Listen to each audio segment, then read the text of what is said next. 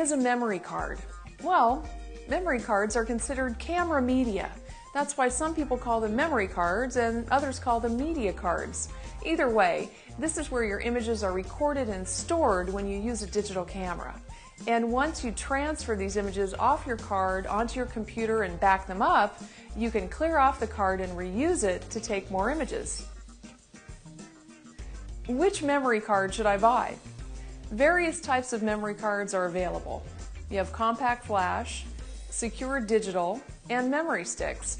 And some memory cards are proprietary to certain digital cameras. For instance, compact flash cards are used by most professional level DSLR cameras. Secure digital cards are the most popular and are used in compact cameras and entry-level DSLR camera models. And memory stick cards are proprietary to Sony still and video cameras. The camera box and camera manual will reference which memory card your camera will accept. How many images do they hold? Well, higher resolution cameras equal larger image files, so more image file storage space is needed. Good thing the new memory cards come in higher capacities. Your digital camera probably came with a small capacity memory card that will give you a few images, but it's a good idea to purchase another memory card with a higher capacity and an extra backup one too. Otherwise, you're changing memory cards in the middle of a shoot and there's always a chance you might drop one or damage it. Plus, you might run out of space on your memory card and miss that once-in-a-lifetime shot. Memory cards are available in megabyte, gigabyte, and terabyte capacities, and they hold from hundreds to thousands of images depending on the image quality setting you've chosen on your camera.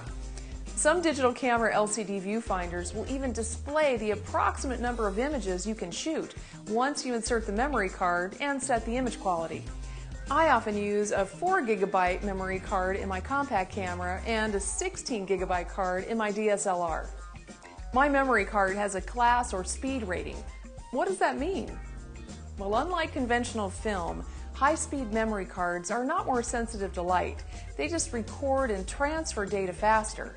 However, that's an advantage only if your camera reads and writes data quickly. Without getting into all the differences between speeds and classes, just keep in mind that digital SLRs work great with high-speed cards, like a 150X or a class 6 to 10, while compact cameras will accept lower speed cards. How do I use a memory card? Before you insert or remove a memory card from a camera, make sure the camera is turned off. Otherwise, you may damage your card and the images. Here's how you do it. Open the memory card door, carefully insert the memory card into the slot, and make sure it clicks into place. Close the door and turn on the power to your camera. Before you begin shooting, you'll need to format your memory card. Formatting sets up the proper directories on your memory card and helps it perform at peak potential. To format your card, go into your camera's menu settings and select Format. Click OK, and your camera will format the memory card. If you've inserted a new memory card into your camera, it's best if you format the card before taking any pictures. If you've inserted an older memory card into your camera, perhaps one you've used in another digital camera, you'll also need to format the card before taking pictures. Never format a card before you've transferred and backed up all your images somewhere else, because formatting also erases all your images on the card.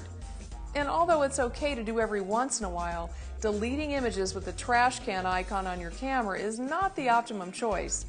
Most camera and memory card manufacturers recommend formatting your memory card when it's in your camera. How do I transfer my images off the memory card? Once you've taken your images, you'll need to transfer them to your computer with a card reader or the USB cable that was included with your camera. There are also memory cards with Wi-Fi capabilities that allow you to wirelessly transfer your images from your camera to your computer or any photo-video sharing site from any Wi-Fi location. Here are a few memory card do's and don'ts. Do have a fully charged battery before transferring images to another location. Don't remove the memory card while files are still being transferred. Do format your memory card in camera and not in computer. Don't use a memory card from another camera without formatting it first. Up next is exposure, what it is, how it works, and how to take a great shot.